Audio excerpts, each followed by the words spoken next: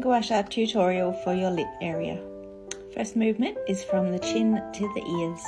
Using the flat side of the guasha tool, lay it flat on your skin and move it upwards towards your ears. Next, again using the flat side of the tool, just flicking it 10 times on the smile lines.